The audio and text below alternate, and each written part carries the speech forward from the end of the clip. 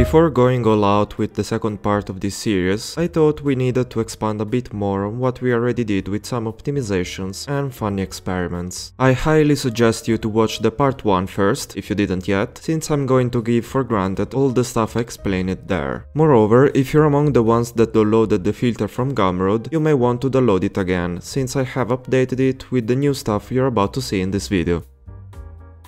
First, let's see how to make the code we did last time a bit more digestible by the GPU. If you remember, the Laplacian filter gives a weight of -1 to every pixel it evaluates but the middle one. Currently, we're checking for each pixel if we are in that position, so we can execute a slightly different code. Oh my god, that's so bad. We can apply a little logic trick to remove the condition altogether, at the price of an extra sample. I think it's worth the trade. By removing the if statement, along with the exceptional case, we are actually running a filter that gives us the negative sum of all the kernel pixels. So, to re-obtain the same result as before, we can just add back the middle pixel value after we are done with the loop, with its weight increased by 1 to compensate for the fact we subtracted it before.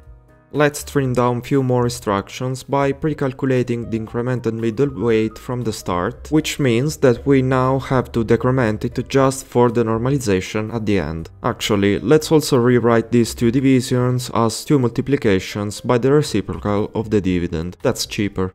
Now it's time to raise the quality bar for our lines. The fact our kernel is square-shaped means that we're drawing with an hypothetical brush that has a square tip. A circular brush would give us a much better result, but how do we obtain it? The kernel will always be a square, sadly, so the one thing we can do is to avoid including in the calculation all the points that lie outside of an imaginary circle inscribed in the kernel square. This is a quite straightforward idea, but raises a fair amount of problems once we start thinking about how to implement it. First, we don't know in advance how many pixels will be inside the circle given an arbitrary kernel size. We can work around this by initially setting the center weight to 0 and increasing it by 1 for each evaluated pixel. And how do we decide if we want to evaluate a pixel then? Well, for each coordinate we need to check if we are inside a circle of radius half kernel size. To do that, we work with the circle equation. Actually, in our case, is an inequality. If the pixel distance from the center is greater than the circle radius, we don't want to evaluate it. Let's pre-compute the squared radius value, and let's add an if statement that does that check. The continue command will tell the GPU to skip the rest of the code for that iteration and go straight to the next one.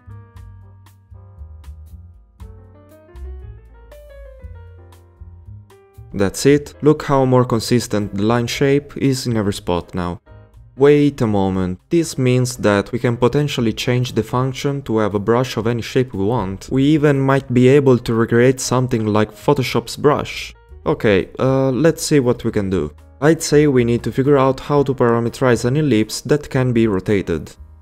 First step to obtain an ellipse is to multiply one of the two coordinates by a number. In this way we obtain an ellipse that is always axis aligned. We now need to figure out how we can rotate it around. Luckily the thing is not that complex, we just need to rotate x and y before putting them in the inequality. I'll be very concise in the explanation of the 2D rotation, as I think I already covered it in this other video, along with a bunch of other things.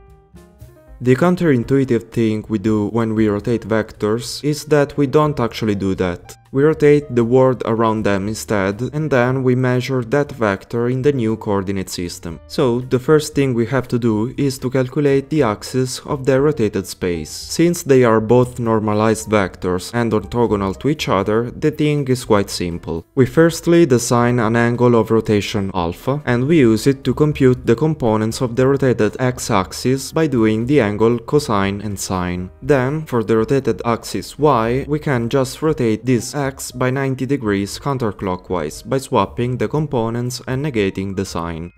As final step, we finally project the vector we want to rotate on this new axis to discover which are its components in this new rotated space. If we now use these new components in the ellipse inequality, we can freely rotate it. Notice how the ellipse rotates clockwise as a consequence of rotating the space in the opposite direction. Let's translate everything to code now.